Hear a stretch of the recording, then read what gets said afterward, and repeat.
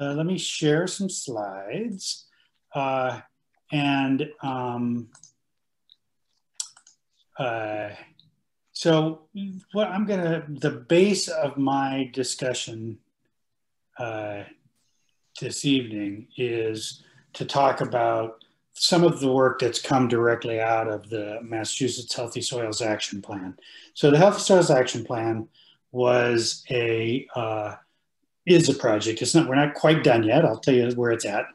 That was funded and initiated and funded through the Executive Office of Energy and Environmental Affairs, through the Secretary Thea Harrides, and the team that worked on this plan.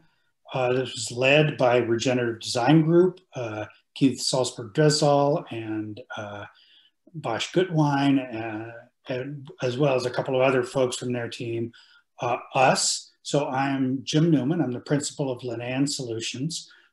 We do climate action planning, adaptation planning, as well as sort of these kinds of larger systems projects. And we're based in Cambridge, Mass. The Perennial Agriculture Institute and NOFA Mass also played a role. And then we had a number of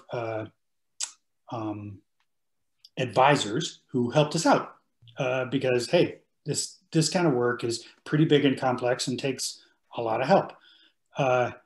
The key thought in this Healthy Soils Action Plan is that we were not just looking at agricultural soils.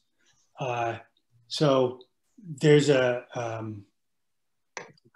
sorry, I have to look, never mind. So we looked at all soil types across the Commonwealth. Now in the Commonwealth, I'm not gonna show this slide, but the different land cover types in the Commonwealth, about 50 to 55% of the land cover is forest. It sort of makes sense, you know. About 11% or so is wetlands. About between 10 and 12% is actually turf and other ornamental landscapes like people's gardens. And about 4% is agriculture. So if you were going to do a plan around healthy soils, soil carbon, soil ecosystem services, just focusing on agriculture would not get you very far in this state. So we'll get to the goal of the Healthy Soil Action Plan. The whole idea was to protect and enhance soil resources across all different land types, to support thriving ecosystems and communities. The idea, this is a state level program to define policies and programs that either exist or needed to be called into existence, to guide land use planning, which is kind of what we're going to be talking about tonight, and to support land managers, as well as to identify research needs, which we did in fact identify a number of research needs. Probably the biggest one, I mean, there's a number of different things, but sort of the biggest question that really is not very well defined is, for Massachusetts, is the relationship of forest management to soil health and carbon content. There's a lot of different thoughts about this, and a lot of very smart people have, disagree about what this means. And so we've started to do that research, and we have a lot to say about it, but it is not fully defined by any means. If you think about what soils mean for sort of towns, for municipalities, right? We're talking about dealing with adaptation, proactive change to manage soils for anticipated conditions, and those anticipated conditions are changing. Then regeneration to rebuild and repair the capacity of soils to support ecosystems and ecosystem activity, as well as our economy, through mitigation and adaptation projects and policies.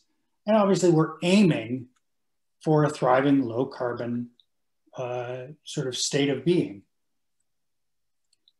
Okay, what is soil health? Wait, Bill just did this. So now you're all familiar with it. Again, quoting NRCS, soil health is defined as continued capacity of the soil to function as a vital living ecosystem that sustains plants, animals, and humans. And we don't want to forget our non-human friends.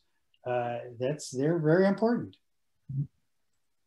So a key thought here is that there are both intrinsic characteristics of soil and dynamic characteristics. So in other words, there's the characteristics of soil that don't change. That's what that soil is. And then there's characteristics of soil that do change. Some of the characteristics that don't change are particle size, soil structure. Those things are what they are. Some of the things that do change are how compacted the soil is. What's the amount of organic matter? How deep does that organic matter go? What kind of saturation is there? Another unchanging characteristic is drainage characteristics, right? Soil has certain drainage characteristics that really don't change. Whereas how much water the soil retains actually can be a dynamic characteristic based on organic matter, biological activity, and general health of the soil and depth of that organic matter. So it's important to sort of keep those two characteristics, those two forms in mind, that there's intrinsic characteristics and dynamic characteristics. Generally, what we're trying to do is optimize the dynamic characteristics given the intrinsic characteristics. Now, in Plympton, the intrinsic characteristics are pretty fantastic. And that's a key thing to keep in mind. So if you think about soil functions that support ecosystems, obviously biodiversity, biological activity and diversity is a key function. Water storage and filtration, key function. If we're talking about stormwater management, or we're talking about managing flooding in changed precipitation situations, those things, managing stormwater and filtration is key. Productive capacity for agricultural soils, and then carbon capture and storage. And so in a lot of cases, carbon capture, this is one of those, we'll have a slide about this in a minute. I won't get into it. Okay, let's talk about Plympton. So map of the town with land cover and with land cover types. So the lighter blue is wetland. Look how much wetland there is. The gray is agriculture. So there's about 3,000 acres of wetland in the town and about 1,000 acres of agriculture. And there's about 3,000 acres of forest. So the two big categories of land cover are wetland and forest, with agriculture sort of sneaking up number 3. And way more than impervious surface. And my understanding is that actually is that's one of the issues. It's not that there's not impervious surface, it's that there's pressure for more development. And the question is, how do you manage that to maintain the ecosystem services that are so important that essentially this town is exporting ecosystem services to the whole area. Then if you look at carbon stocks, so I'm going to flip between these for a sec, but the darker areas are higher carbon stocks, higher pools of carbon. This is again from the NRCS soil map process. And I'll just warn you that the NRCS soil map is based on estimations from a whole collection of soil sampling sort of spread all over the state. It's interesting and good, but probably not completely accurate, but it's reasonably accurate. So if you look at those soil stocks and then you flip back to land cover, go back to soil stocks, let's see, how about there? What's that? That's probably right there. So darn, it looks like the big soil organic carbon stocks are in wetlands. Interesting. Well, if you look at what the research says about where soil organic carbon stocks are, wetlands are where carbon stocks are pooled.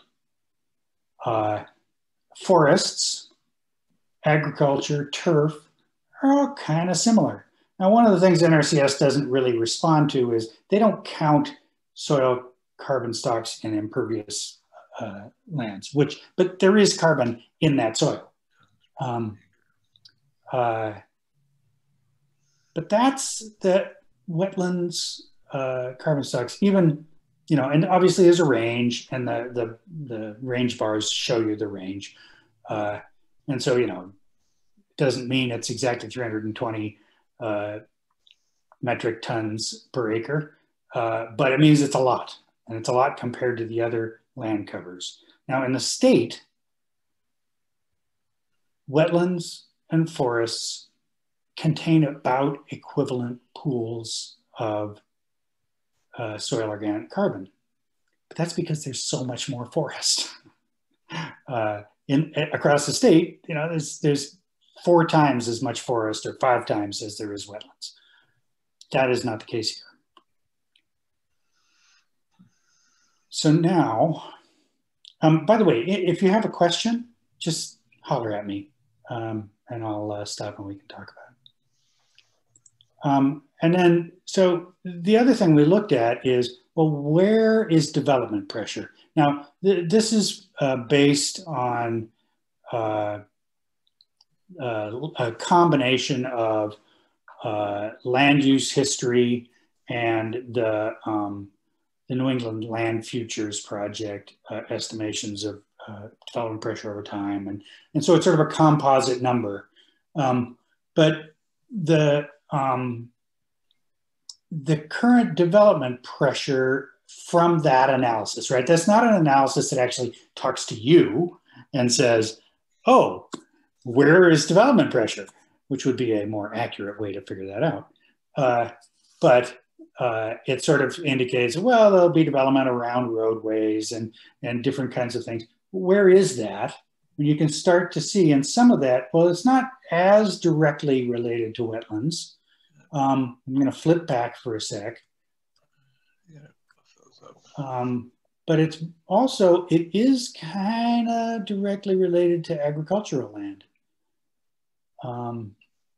That agricultural land is a likely area for development. And so that's something to be thoughtful about. And this is something, obviously, towns, municipalities all over the state are concerned about this. And so there's a question about, what do you want to do? How do you want this process to move forward? And how do you manage that development pressure? You know, do you move development to areas of lower value, ecological value, which is one of our suggestions? Do you restrict development through information provided in this kind of analysis? Or do you presume that there's some lands that get sacrificed to development for tax purposes? All of those are super viable appropriate ways to think through what the issues are. Now I would talk briefly about sort of what the dynamic properties of carbon. And so the red arrows are emissions. The gray-red part of the arrow is avoided emissions under certain circumstances, which I'll describe in a sec. The dark green arrows are sequestration in 2050 under certain scenarios, and the light green is current sequestration potential within, if you sort of follow reasonable management practices. You note, if you look at the wetlands numbers, so forests is not as big a deal in Plympton, and urban areas are also not as big a deal. But also note in the urban areas that really it's all, there's not, the emissions are not, it's already developed. Most of the emissions that come in the other categories of land use that we're talking about here are emissions that come from land conversion. It's conversion of forest to development, conversion of wetlands to development, and in some cases, conversion of agriculture to development. And so here, if you look at conversion, the characteristics of wetlands, that the current sequestration rate is somewhat under the projected losses to land conversion. This is important for Plympton. And so the idea with some of the things that we'll talk about are, how do you not have that emissions from land conversion? Well, that's going to be the big move here. And when we talk about emissions loss from land conversion, it's probably valuable to make the point that soil organic carbon is a great and reasonably measurable proxy for soil health in general. It's a pretty good proxy for soil microbial activity. It's a pretty good proxy for the productivity of soil, both, you know, sort of agricultural productivity, but just plant productivity in general. And it's a pretty good proxy for water retention and purification. So all of those other characteristics that are actually really important are kind of shown in, they correlate very closely with soil organic carbon.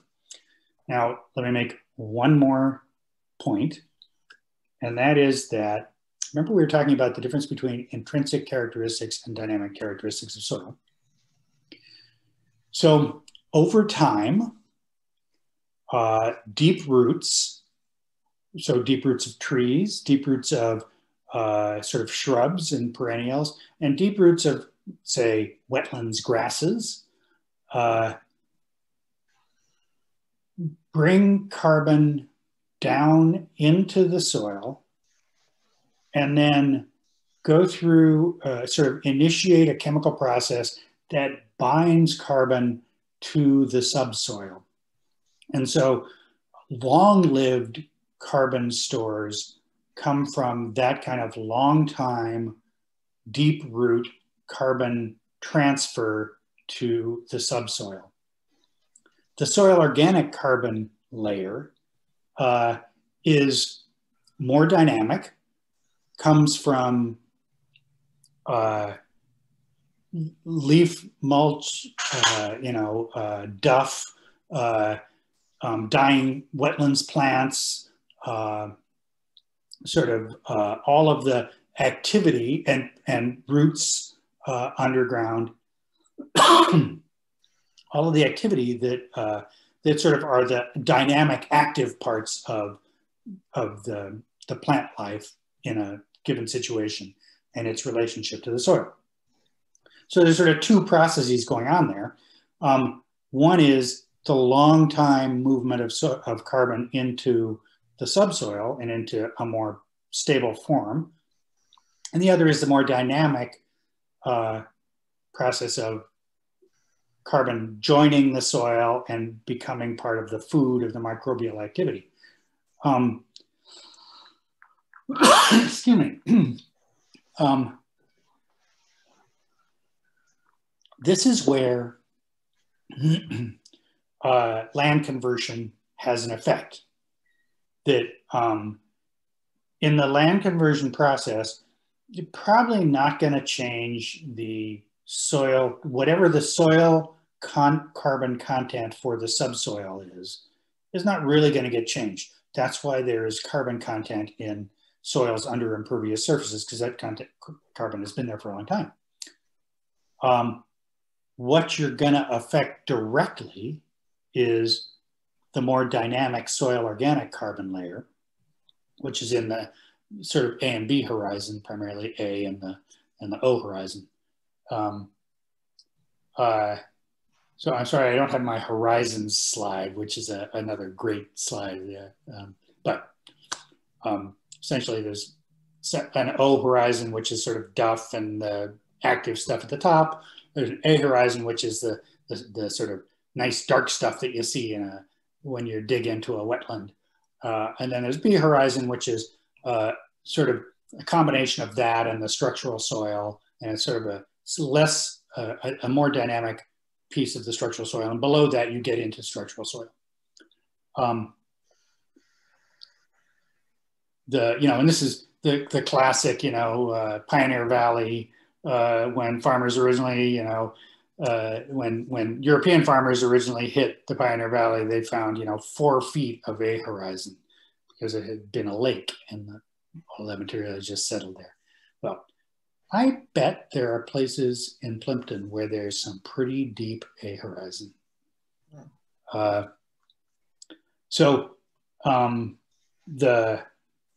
When there is development of land, that A horizon and some of the B is scraped and set aside. In many cases, if it's nice, it'll be sold. And then you start fresh, right? You start all over again. And essentially all of that carbon that is in soil organic carbon in that soil is released. Maybe it's actually 80%, but it's most of it. So now if you think about strategies for soil health in looking at, so there are a couple of different ways that that things that affect soil that aren't just people, right? So one of them is, so in looking at natural lands, and when we say working lands, we mean agriculture and working forests, but natural and working lands is not developed lands. To actively manage those for climate adaptation, to manage soils for accelerated carbon drawdown. In other words, to feed the soils so that they pull more carbon, to restore degraded wetlands and forests, to support coastal habitat migration, because in coastal communities with sea level rise, those coastal wetlands will need to migrate inward, to increase monitoring so that we know what's going on, and then to incentivize integration of tree crops and other perennials into farmland, which helps to do that work of taking soil or carbon from the air and from the upper levels of soil down into the deeper soil. In developed lands, we're talking about increasing protection of soil during construction, incentivize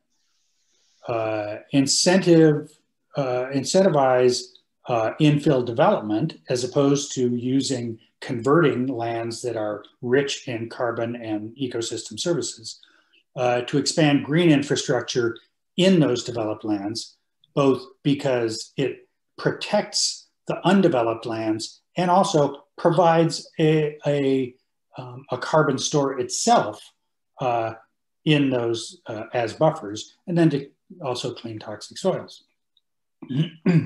So the things that affect soil health, right? Climate change, natural hazards, that has a big effect. As it turns out, as soil gets warmer, this is one of the things we learned from one of our advisors, Kristen DeAngelis, who's a researcher in soil biochemistry at UMass, that they're doing this a great project at the Harvard Forest where they have plots of land, they're not huge, little plots of land that they measure biochemical activity, and they have heaters. And so they have a bunch of control plots, and then they have some test plots that are heated by the heaters like to 0.5 degree above ambient temperature, or maybe 1 degree above ambient temperature, and to sort of track what happens. And one of the things I find is that microbial activity goes up as the soil gets warmer, which means that the microbial activity chews up more carbon and releases it.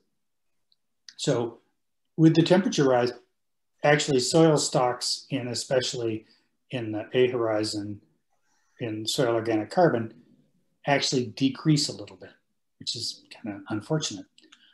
Other big vulnerability is land conversion. And then there's a third one, which is land management. We haven't talked much about that, but I'll bring that up in a minute. If you think about climate change, this is a picture of the bottom of the Connecticut River and all of the soil that got washed out during Hurricane Irene. It's kind of scary. It's like,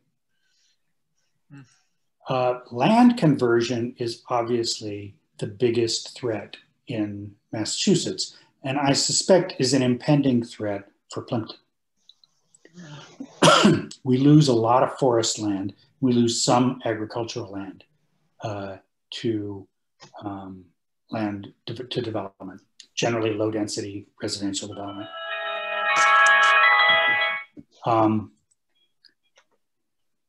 And then management practices. How do we manage the lands that we do manage? You're probably not managing the wetlands, although you're probably managing some of the cranberry bogs. You're probably managing you're certainly managing the agricultural land, or somebody is. Somebody is certainly managing any town open space. And there's probably some lawns that are being managed.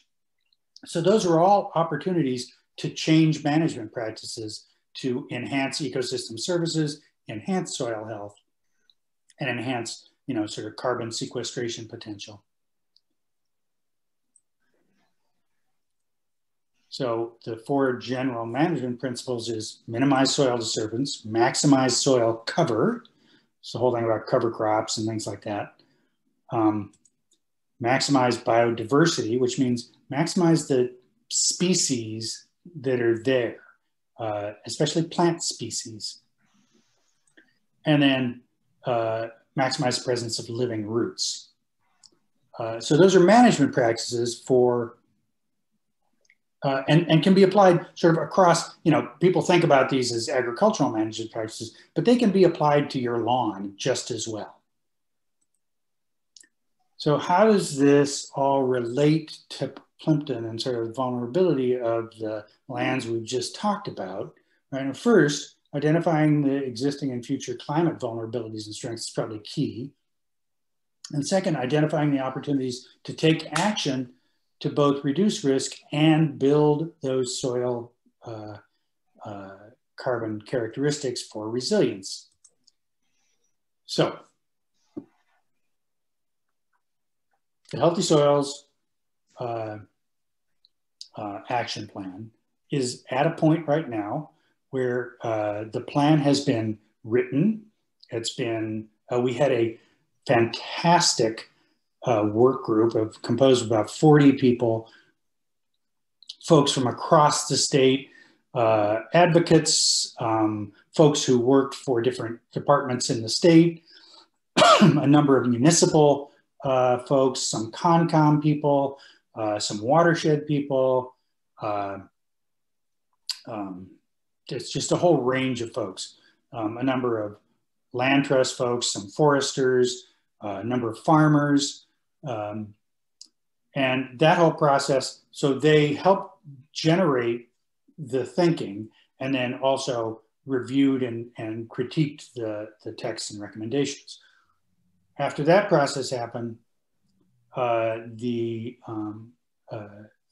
report went to Tom Anderson at EOEEA, who has been managing this project, and Bob O'Connor. You guys probably know Bob. Bob gets around and is fantastic. Bob is one of the most knowledgeable people we have met in these topics. So they sort of went through it. We made some adjustments. It is now sitting on the secretary's desk. Secretary and her team are reviewing the report. It'll probably be another month or two before they're done, and the report will be released by the governor and can then be acted on, although it's already being acted on. One of the things that we've heard 3 or 4 places is these recommendations are already starting to take hold in different settings. We have also stepped into doing a more focused version of this in 3 towns just outside of 128, Bolton, Harvard, and the Devon's Enterprise zone. And so we're sort of taking these recommendations and this whole concept and applying it and doing the research in those locations to really understand what these things mean on the ground. And to some extent, that's what we're doing tonight, is we did some research, pulled a bunch of numbers, started to understand what was happening right here. So these recommendations are really pretty much about right here. So first, no net loss, right? No net loss of forest, no net loss of wetlands. Those are the big ones. Wetlands is huge. There's so much in the way of wetlands in this area that it's a giant carbon pool. And we know that the Wetlands Protection Act does a pretty good job, but it also allows some wetlands conversion to be replicated in another location. Well, unfortunately, replicated wetlands are nowhere near as effective at ecosystem services and carbon storage as the original wetlands. And so either the team that replicates the wetlands better be really, really good, or you're going to lose a bunch of carbon out of that process. And then also starting to look at adaptation efforts. So again, wetlands are super valued. The Concoms play a vital role in keeping that together. And this is where, to some extent, there's an opportunity for some ordinance, essentially, or some enforcement structures. So then if you look a little bit deeper and say, how are we doing? I'm almost done. You look a little bit deeper and say, well, okay, land conversion is the first key. So improve enforcement of standards and practices around the Wetlands Protection Act. Local bylaws is key. Obviously, that's a topic that's coming up in the next webinar. So that's perfect. That sort of expanding the, I hate to say expanding the Wetlands Protection Act in local bylaws. It's kind of what I mean. That strengthening the protections through local ordinance is a key route to managing the conversion of wetlands. And then the second part of that is, what do you do when you when there is development. And here, again, there's an opportunity. Maybe it comes as ordinance or zoning, or maybe it comes as sort of guidance for how projects get approved. It's sort of up to you where that lives, but improving design standards for how soil is handled. Many places do not allow soil to leave the municipality. And then having guidance about how landscapes are repopulated, the depth of soil, the organic content of the soil that gets reset, and the kinds of diversity that are expected that will, in fact, rebuild the soil organic content pool of that soil. If you look at this graph in the middle, this is a graph, and it relates directly to what's going on here. This is a graph of potential sequestration rates given different kinds of practices that might be sort of the best practices that might be practiced in a particular setting. Note the first item is restored peatland. So restoring bogs and peatlands has a huge opportunity for improved sequestration. I mean, it also has a zillion other really fabulous characteristics, and improved sequestration is really, like I say, a proxy for a whole bunch of things, but it's off the charts in how effective that is at improving sequestration. And then restored freshwater wetlands, and then restored coastal wetlands, a little bit different. It's not as much opportunity. And then forest practices. Now, in this case, what we're really referring to is forest harvest practices. And so I'm guessing that there aren't a lot of harvested forest in Plympton. So it there's not really an opportunity. But note also way at the other end of the graph is turf management practices. And so this is something that a lot of municipalities are just beginning to get their head around, which is how you manage your playing fields really matters. And so there are obviously, trade-offs. It's like people don't want grass too long, and they don't like clippings on the grass, and all these things. Your local soccer teams get crabby, but they also really like it if that soil is a little less stiff and compacted and a little more spongy.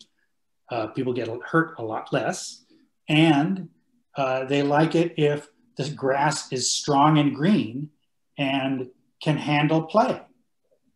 So there's some trade-offs here. I am going to stop. And there's a picture of an A horizon in a wetland.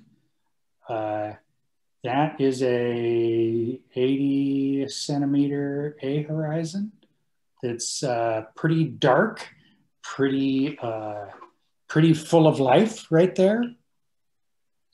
We actually took a number in the work in Harvard and Bolton. We took a number of soil pits and saw soil just like this, especially down in the area by Bolton Flats, which is down by the Still River, and in a couple of farm fields, which was kind of interesting.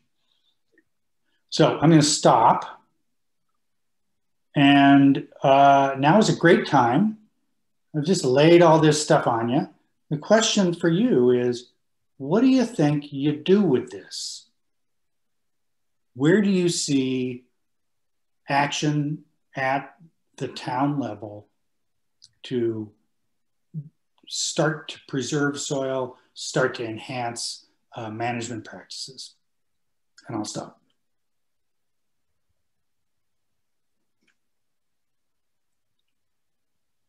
Hey, Jim, this is Rick Burnett. Can you hear me? Mm-hmm. I live right on 58, so I get to see all the traffic that runs by here, and I see our biggest loss in this town is what these tree companies do in people's backyard. You know, we have some managed forest land, but it's not heavily cropped. Right. So, but you see day after day, you see truckloads of trees that came out of people's backyards. You know, then you do get the development in other towns. Not so much here. We don't have that big acreage to cut and clear, but I see the most management in this town, personally, I see it would be coming in people's backyards. You know, their practices with their lawns, planting trees, not harvesting trees, so on and so forth, you know. Yeah, I think that's a great example. So there's this is both a problem and a huge opportunity, right? Yep. The problem is people are doing all kinds of crazy things. You know, everybody is like complains about, oh, you know, ChemLawn's going to come in and spray everybody's lawns, and it's like this great, and all this fertilizer goes all over the place, and there's all these waterways, and it's getting into the waterways and having an effect on the sort of soil productivity in the waterways, as well as, you know, the life in the waterways. And as you say, you know, doing pretty intense things with trees. I lived in Pennsylvania for a while, in eastern Pennsylvania, in the country. And they used to call it finishing your lot in eastern Pennsylvania, which meant cutting all the trees. And everybody was always coming up to us and saying, all the old timers were like, "You're going to finish that lot?" Which meant you're going to cut all those damn trees down? You know, trees in turf, and when I say turf, I mean kind of, you know, people's lawns, people's landscapes. Doesn't have to be turf. Play a vital role in adding carbon to the soil. From what we've seen, the addition of trees to turf area, you know, usually sort of around the edges, but, you know, depending on what's up with your landscape, can increase soil organic carbon in the soil by 20 to 30%. So it's an appreciable difference. So that's the problem, right? The opportunity is to engage people in, you can be part of the solution, right?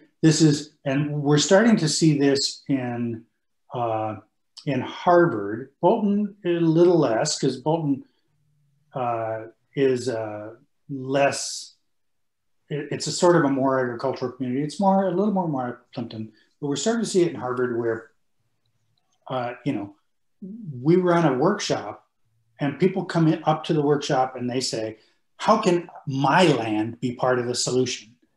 And this is how. And so I think there's an opportunity to really build a simple sort of communications campaign, in a sense, education campaign, to say, hey, here's how you become part of saving the earth. All you got to do is this. These three things, man, you will be part of the deal. And I think people will respond to that kind of thing. Do you have some sort of specific practices or that you see that you think might have an effect? Well, I'm also on the Conservation Commission. So, you know, we get projects that come in and they're in the buffer, you know, they're close. Mm-hmm. Mm-hmm. So if there was something that we could hand them, not that it's going to be part of a order of conditions or something, but sure, some best management practices, basically, if there's something available, that would be great to spread the understanding, you know, how to do that. I think that's a great thought. And in fact, I can tell you, we will be developing some material like that for the Harvard, Bolton, Devon's project, which will be available to everybody. You know, those things will be available. Excellent. Put us on the list. Yeah, absolutely. We do have 14 acres of cranberry bog that is going to go back to something. So yeah, what's the plan for the cranberry bog? Good question.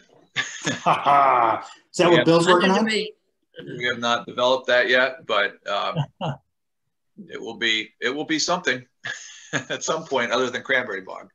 Yeah. So. Yeah, Jim, we're looking at bringing Alex Hackman in to talk about restoration of cranberry bogs. And you hit on something really big tonight when you talked about preserving the peat horizon. I mean, it's huge. Which is huge. And even talking about the forest and loss of forest land and laying bare soil in the process. And I loved your slide on the percentage of forest land that was lost from the Mass Audubon study to solar. Yeah. One of the things I've been trying to advocate for years, going back to the whole carbon thing, is the fact that when you lay soil bare, you should, you talked about cover crops. I always say that simple pollinator fields, if you want to retain biodiversity, I use pink and white clover is what I've been recommending for years. Low maintenance, no maintenance, grows slow, fixes carbon into the soils. It's Absolutely. everything you'd want, and you can build it out to complement your wetlands. You know, go out to your, you know, blueberry bush, sweet pepper bush, and have a nice transitional edge habitat that goes into your forest. And everything Jim was telling you tonight about your forest and the underlying soils in your forest and your wetlands, in the corridor, the Winnetoxet corridor, and beyond, that beautiful, great swath of natural land that you have. It's the way it is because of what it is. The soils work with the cover to make it what it is and provide all the services that it naturally provides. And I think that, you know, I always say simple truths and profound clues, Jim, like I did on the ag. Tonight, Jim gave you a bunch of simple truths and profound clues as to how to look at what Plympton has for resources, why you want to preserve it. Look at the people who are going to come in when you start doing your bylaw reviews and your natural resource zoning that you're working on with OCPC. These are the kind of things that you really want to think about when you're putting these things together. So yeah, that's exactly right. It's perfect. Spot on. It's perfect. So I'd just like to note, Stephanie Turn is asking, what about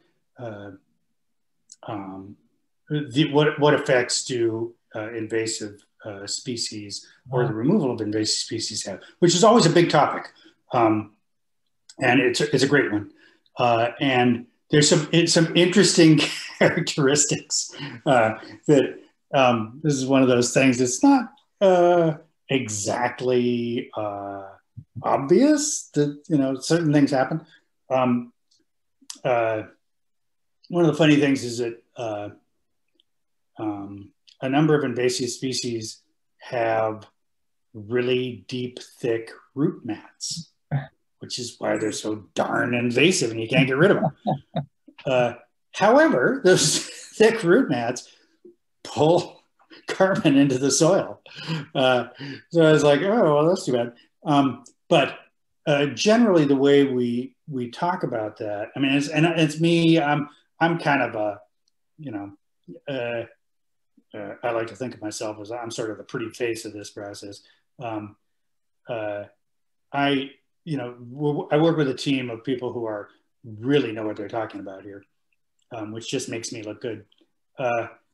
But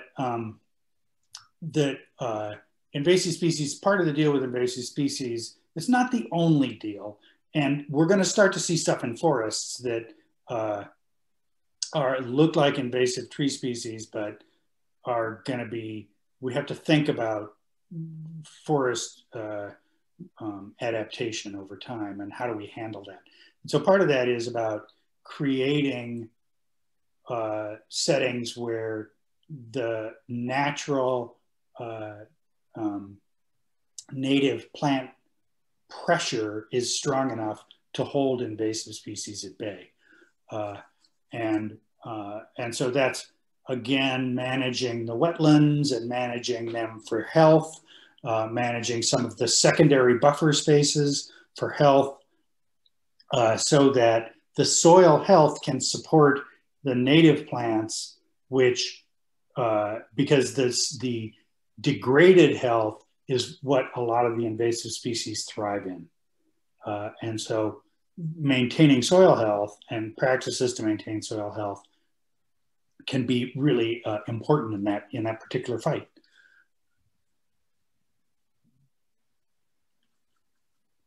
Other questions and thoughts? I love your thought, Tom.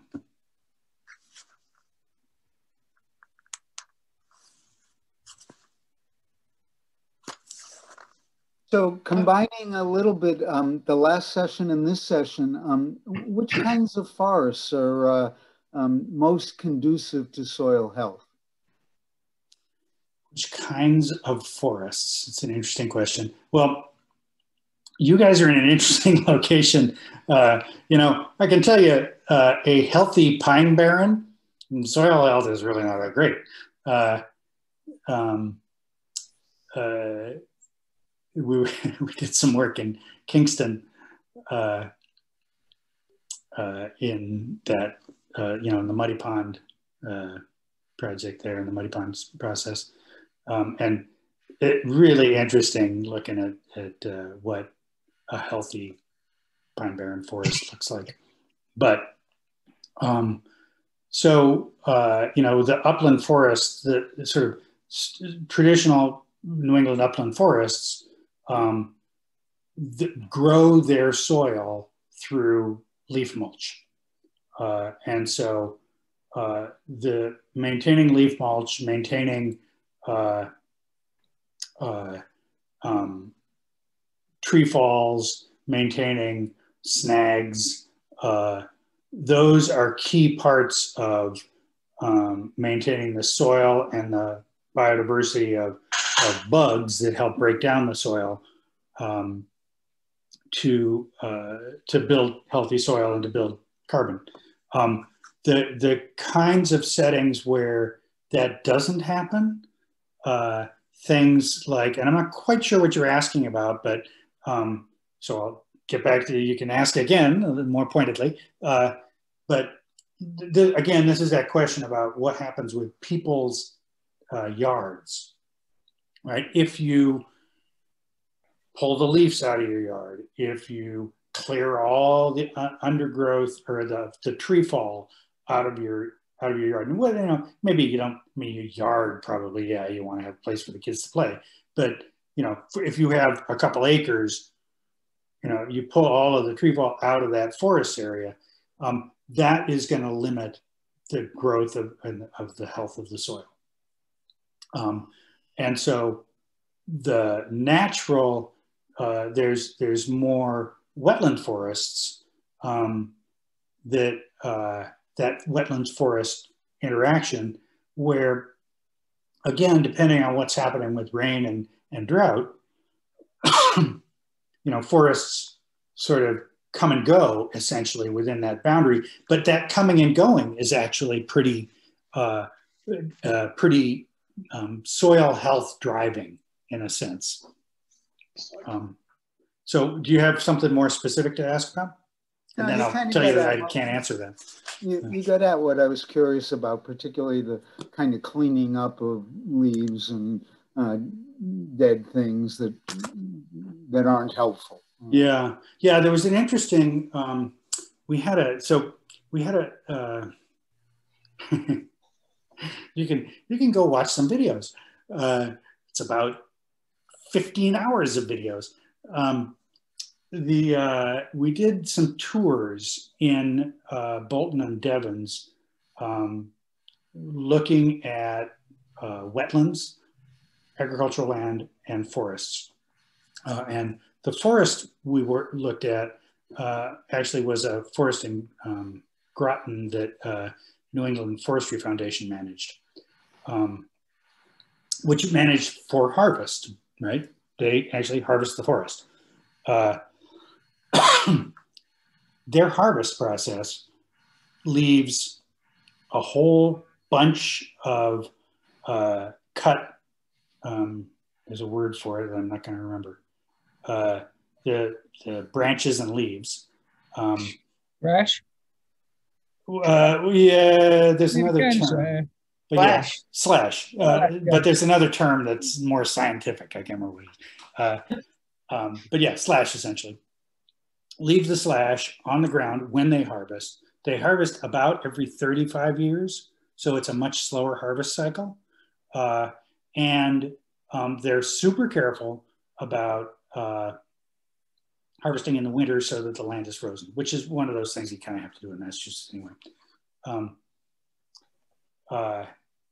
The effect on regrowth and on habitat, animal habitat, is huge.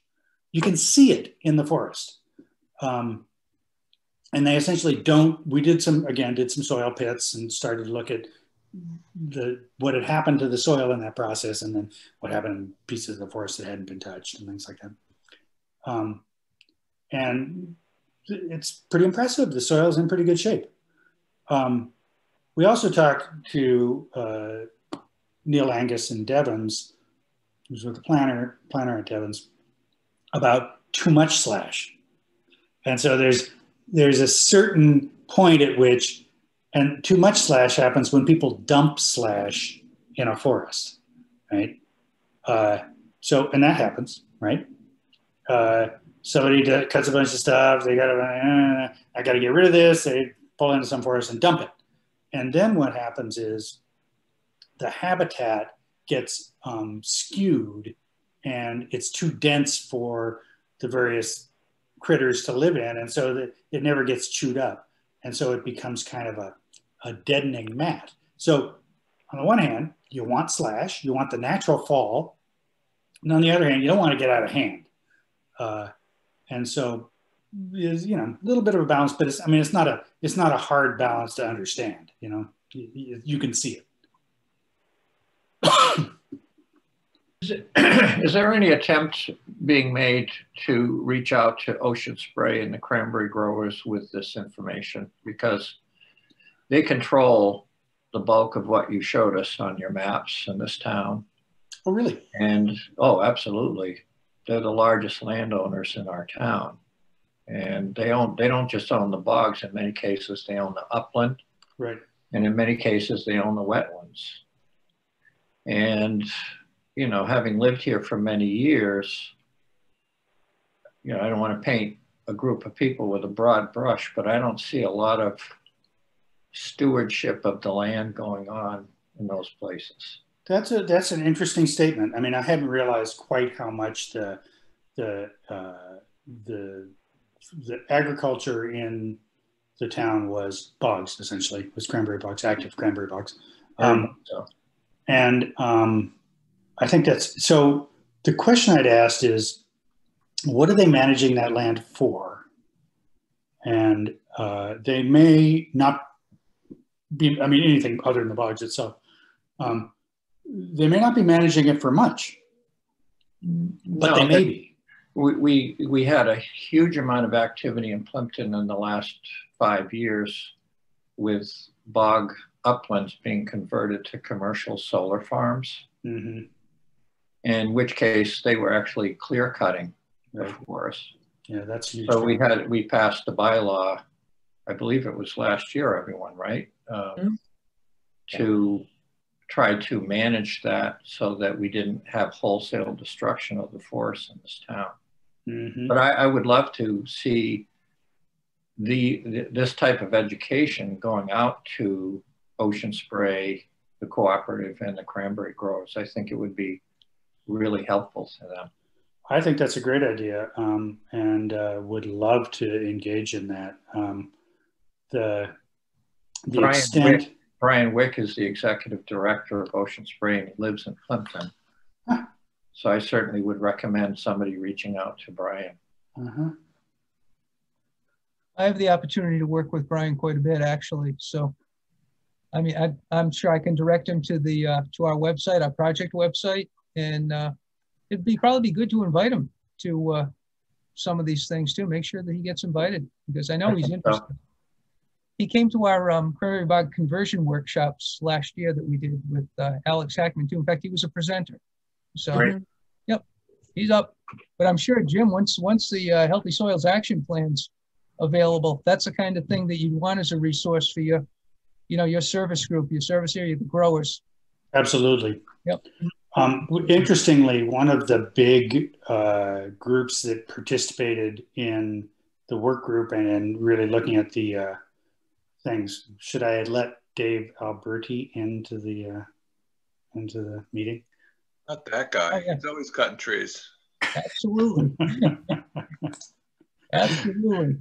There we go. It's because I'm a co-host, I get to see that stuff. So one of the groups that was actually very active was the Massachusetts Association of Lawn Care Professionals. Here you go. Yeah. And they were like, look, lawns do a lot for you. We want people to treat lawns well. We want better management. And they were very active in the process and have been really strong advocates. So, the fact that somebody, may not be, doing sort of the things you would be doing, it doesn't mean they're not going to be advocates for this kind of thing. Because it serves them as well. Right. I think it's a great point. If I could chime in just a minute back to the cranberry growers, most of them manage their excess land for a buffer. Mm-hmm. They like to have a buffer around their bogs. They don't like to have to sell off and have house lots right there, because that always leads to conflict. But with the poor cranberry prices, people are forced into trying to do something to maintain their land. So absolutely, I know that's why a lot of stuff is gone for solar. Yep. They hold off they sell their land, and that's how they make a living. So it's been difficult. I know in town here, we've got some bog owners that are aging out, and they don't have anybody to take over. But they're looking for a way to have some secure. Trying to figure out how they cash out at some level. Yeah. Just like any business owner. Unfortunately, it's difficult paying taxes and upkeep and maintenance. So they've got to do something. Their last choice is to sell the land. They really are pretty good stewards of the land. They're on the cutting edge of anything new as far as chemicals and pesticides. They're forced into it, whether they like it or not, but they are on the cutting edge. So well, and this is a very, very much equivalent to the conversation we've been having with some of the orchard owners. Yeah. Where same deal. These guys are aging out. They've got orchards. The orchards can't compete with apples from Washington State. There's no way. Right. But they have a local business. It's a thing. It's a going concern. They could make pretty good money selling that land, because there's really not a lot of developable land in certain places like Harvard. Sure.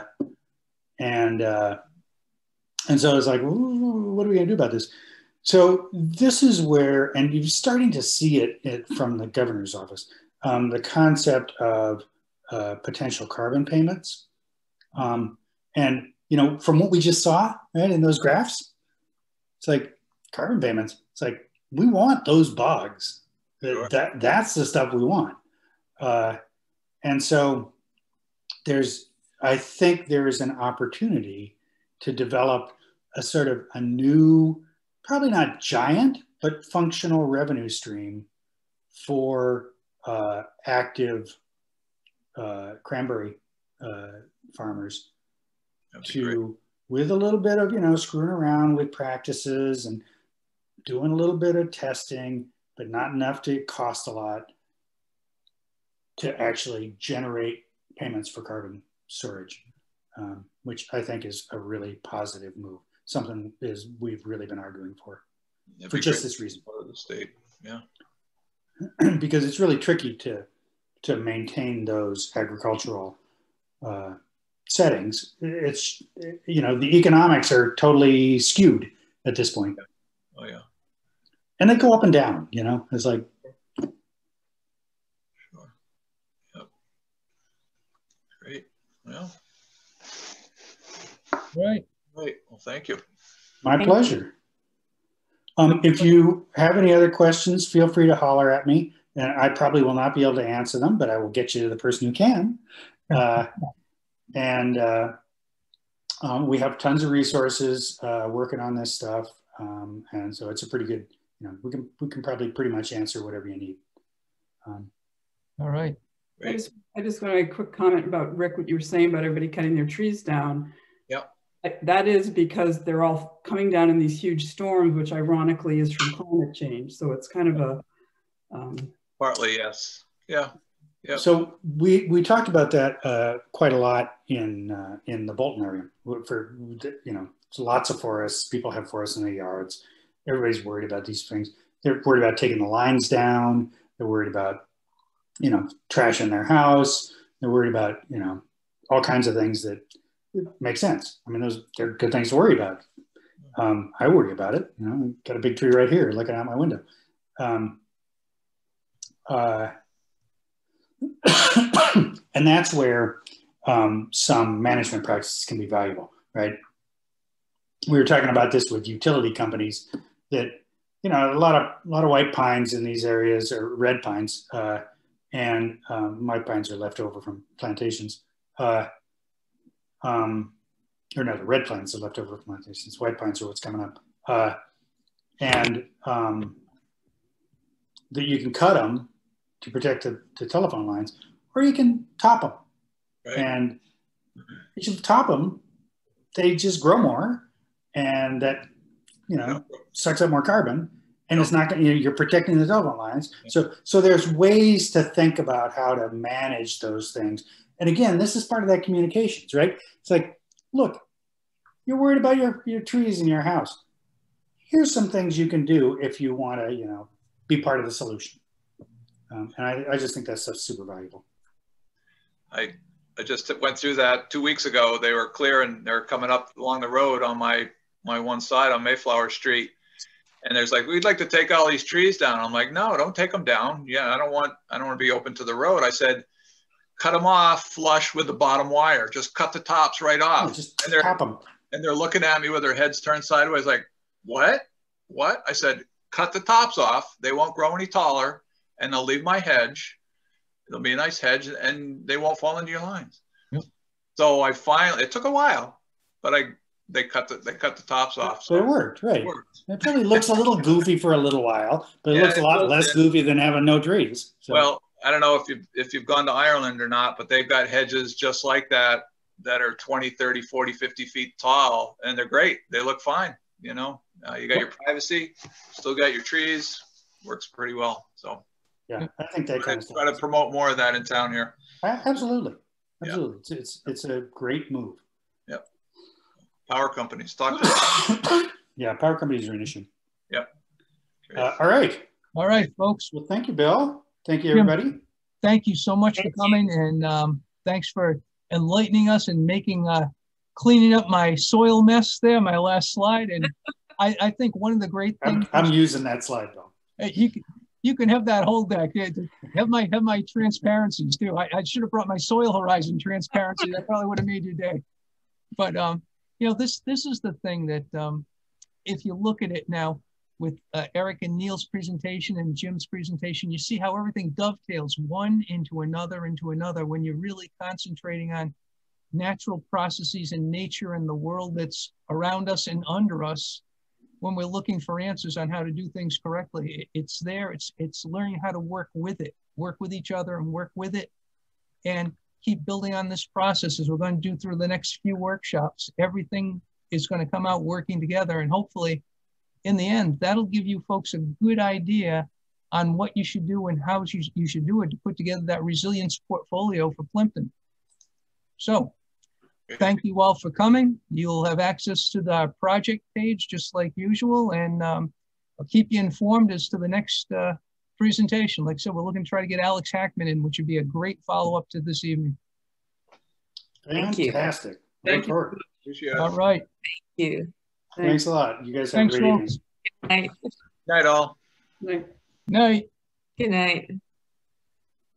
Thanks again, Jim. Hey, my pleasure. Thank you, Bill.